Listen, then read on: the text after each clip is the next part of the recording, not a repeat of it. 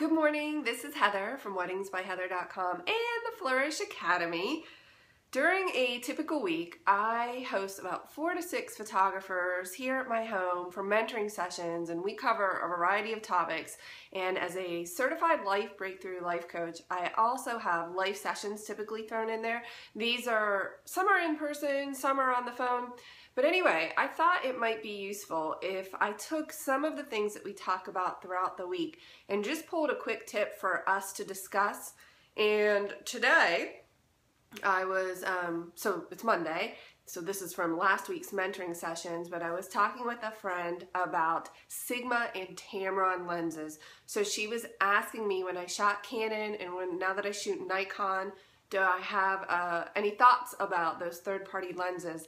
And let me put this disclaimer out there first by saying I have never shot with a third-party lens, Sigma, Tamron, or otherwise. So I really do not have any data in terms of are they the same? Do they have any issues? I can't compare because I've not done any testing with them. And by the way, if I did, my testing would have to be pretty scientific, meaning I would shoot the same camera body, the same scene, the same settings over and over and over to see if there was a difference in the lenses. So I have no data. However, she was asking my opinion on those lenses. And I will say this, I have a lot of friends, professional photographers, that shoot with Sigma and Tamron and love them and have no issues whatsoever. Now, obviously, the benefit is cost because a Sigma or Tamron 70 to 200 is significantly less expensive than the Nikon or Canon versions. And she was asking, what my thoughts were, had I ever used them? Obviously, I have not. But I have this, okay, it's just strange. I would consider myself a lens snob, and I just never even explored the option.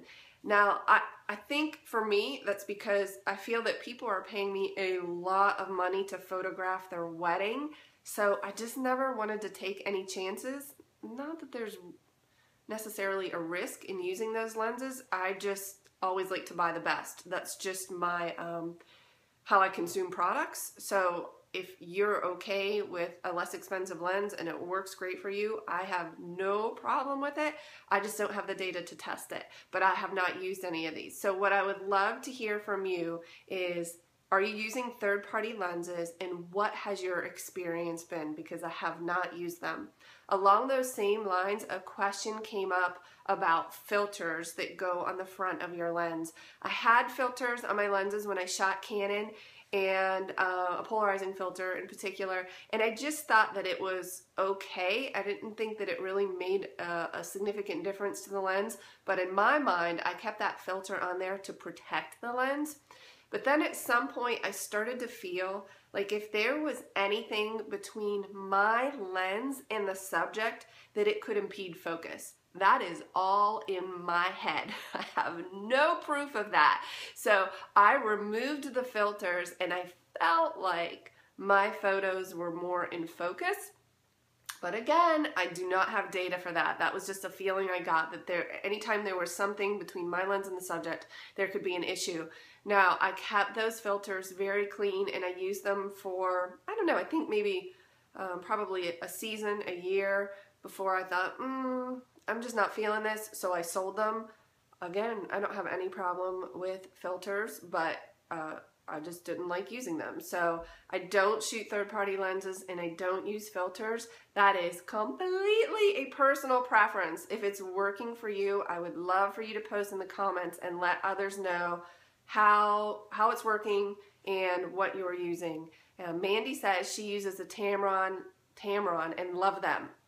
When I was upgrading a few years ago, it was better for my budget. However, I recently been only buying Nikon lenses and will most likely start to replace my Tamrons with Nikon. Which Tamrons are you using, Mandy? Please let us know, and the price difference. So I am assuming you're probably at least talking about the 70 to 200, correct? It's just so expensive. The Nikon version is sitting around $2,000, $2,200, $2,100 right now. That's a lot of money, and I know that Tamron and Sigma are significantly less. If I were going to test these, I would like to rent them and see what it's like. Oh, you have the 70 to 200 and 24 to 70. Hey, could you maybe bring those over someday? Maybe we could test those. We'll have like a little date where we put those lenses on the same bodies and we test them in the same scene. And it was only $900 or 70 to 200. Can we do that? That would be great, because then I wouldn't have to spend the money to rent them, because it would just be for testing purposes to see how they feel and perform. And specifically, I like to see how they perform in very low light. And yes, you could bring them today. Mandy's headed over here today for the website workshop with Leanne, so that would be great. I just want to get a feel for them. Jody says she went with the Sigma 35 Art, which I hear a lot of people love. I rented it and loved it and heard so many people rave about it. And it's great, the art series. Okay, Jody, next time we're together, can you bring it with you? I'd love to see it and play with it, and maybe post a photo using that lens in these comments so that we can see it. Heather says she would love to know the outcome of that testing, and she wants the 70 to 200, but right, the price tag is really very high. But with anything in business, here's another bonus quick tip. I didn't plan this one, but I am always profit forward. So in my mind, when I want something like a particular lens, I find out the price and I think to myself, how can I get someone else to pay for this? That is, how many sessions would I need to photograph in order to earn the money to pay for that lens? So that's how my mind is always thinking. Kelly says they love the Sigma art line. They have the 35 and 50. Got rid of the Canon 50 because of this lens. Really? That Sigma Art 50 is a 1.4. Yes? What is the price tag on that lens, if you please? Mandy says most of all her wedding portraits of the bride and groom. Yeah, me too. 7,200. But yours is with that Sigma. So, wow, your photos of the bride and groom are beautiful. So, have you noticed? I mean, obviously you have not, or you would have said something, but you haven't noticed any sharpness issues or focus issues. It focuses just as fast. Yeah, when we test it, you'll be here today in bright light. We need to test it in a dark church, you know, like push the limits of the gear, like super high ISOs, slow shutter speeds, and see how they perform. Kelly says, yes, the 50 Sigma Art 1.4 is around $800. Not super cheap, but cheaper than the Canon L. Yeah, the Canon 50 1.2 was my favorite Canon lens, and I want to say it was around $1,200. Is that correct? I can't remember. Sarah has the Sigma 70 to 200 and loves it, and the Tamron 28 to 75 and does not like it. What is it about the Tamron that you don't like, Sarah? Please let us know. And how much did you spend on that Sigma 70 to 200? Just curiosity. I'm trying to find, you know, especially for people starting out, I'm trying to find the best lens for the best price that will perform how they need it to perform. A lot of us photograph in low light, and we also need a pretty shallow depth of field, so most of us love 2.8 on the 70 to 200, which is why the 4.0 won't work.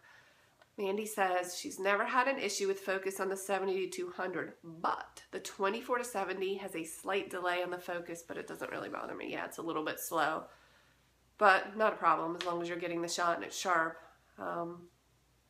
Oh, Kelly says she almost forgot. They have the 24 1.4 art and love it. I owned the 24 1.4, was it the 35? Canon, it's one of his Canon. I can't remember. It was a 24. I owned it very briefly. I just found it so wide. I know you photograph a lot of weddings. What do you use that lens for? I used it in the church during the ceremony, and I also used it in the reception. But I'm kind of a tight shooter, so I tend to go for that 70 to 200 over my wide lenses. Even when I shot Canon, the 16 to 35 versus the 14 to 24 on the Nikon, I don't use those lenses very often. I have them, but again, they're for wide shots of my venues. I don't really use them for any people photos per se. People are in the photo, but because on a full frame it warps. Yes, you can correct that warp, of course. But I like to shoot tighter. That's a personal preference. I think everybody has a different style. My Hannah likes to shoot very wide. She's a wide shooter and she gets in close. But then I tell her, well, everybody's face goes whoop. So you have to be careful with that. Good morning, Raina. How are you today? How are the girls this morning? I hope everybody is excited for Monday and their week. And a quick life coaching tip is to make sure that you find the joy and happiness in everything, because what you focus on you will feel, and what you give your energy to will grow. So if you have a lot of stress or you have anxiety and you focus on those things, they will only get bigger. So you have to be grateful and find joy in little things, and then those things will grow as well. So, oh, hi puppy. I hope you guys have a great week. I'll see you tomorrow.